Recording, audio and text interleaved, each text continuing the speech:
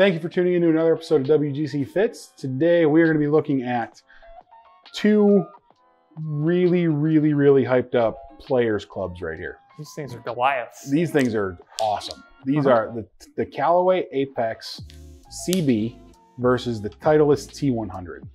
Now, Titleist T100 has kind of become, just from a name perspective, like one of those clubs that you just know a lot of their guys are playing on tour.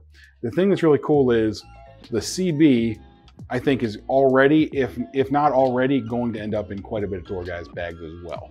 Now, you probably know that a little bit more than I do, but I'm pretty sure we're going to see a lot of these on TV.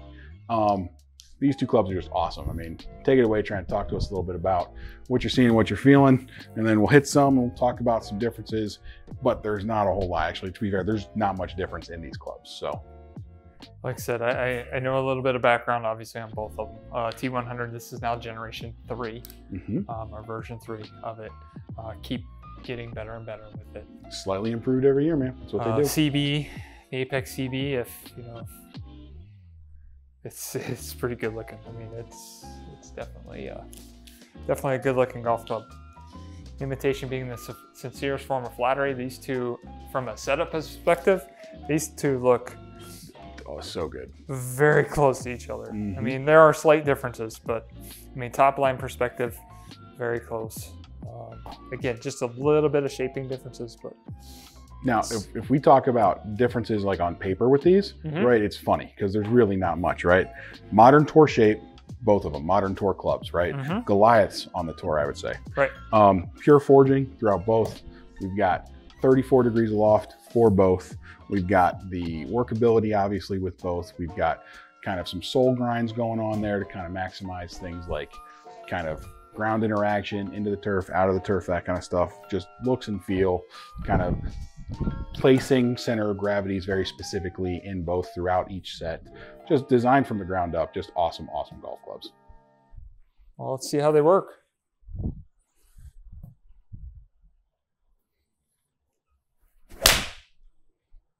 Love that sound. Yeah, sounds pretty good, huh? So good. I certainly don't have any problem hitting this in the air. No.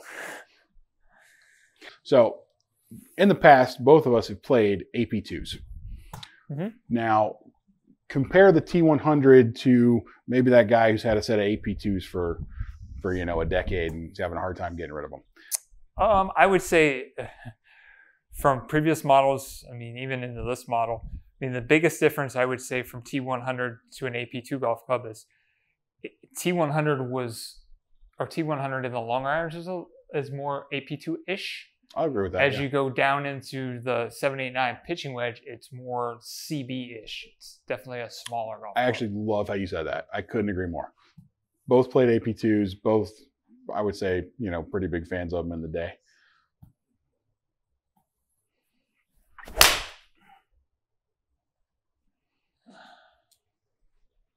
Ladies and gentlemen, that's a Trent cut. That was a cut. Good numbers off it for a cut. A block cut. Block cut.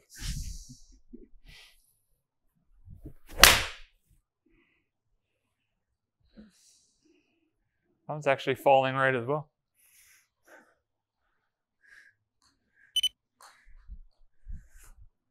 It's a good feeling. I mean, again, just it's I would say typical Titleist feel. It just feels solid.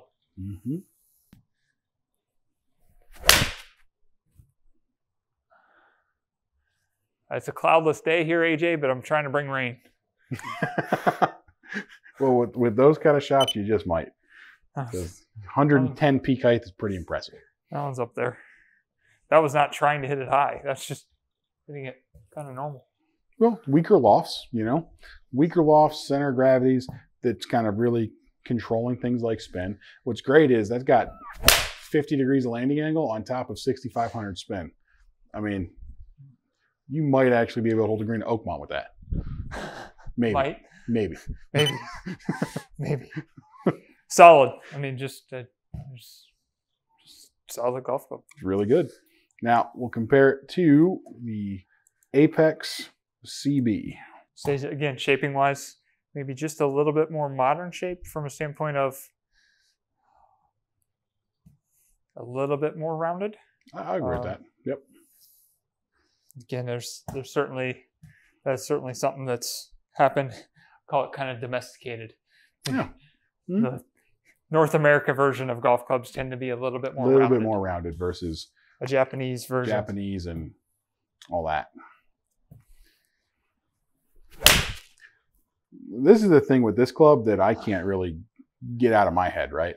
To me, when I look at this is very reminiscent of some old clubs that I am quite a big fan of throughout Callaway's history. I really, really like the way this looks and feels. We're back, baby. Say the biggest difference, I would say, is just more of a thump feel at impact. Mm-hmm. Titleist maybe just a little, might feel a tiny bit softer.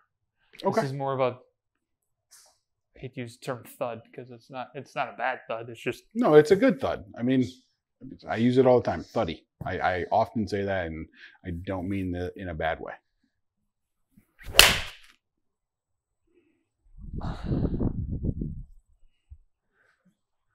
That was pretty good. It looked the part. What's that? So it looked the part. You can definitely tell the shaft being a little softer. Yeah, and to be fair, right? I mean, if I was fitting you, I'd probably look more towards that AMT than I would the mid. But we wanted to get the video out as soon as we could for you guys, so work with what we got. Yeah, we're still kind of got some of the heads. We don't have CV quite yet, but feels good.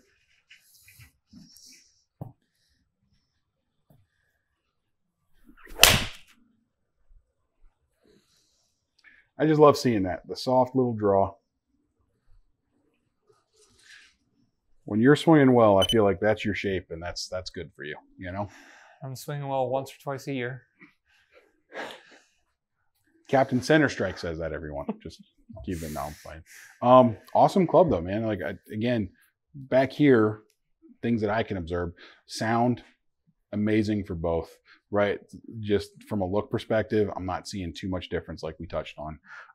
When you talk about clubs looking the part and kind of talking the talk, if you will, man, these two are all over it. For what these clubs are trying to do, I don't think two clubs do it much better, let's say.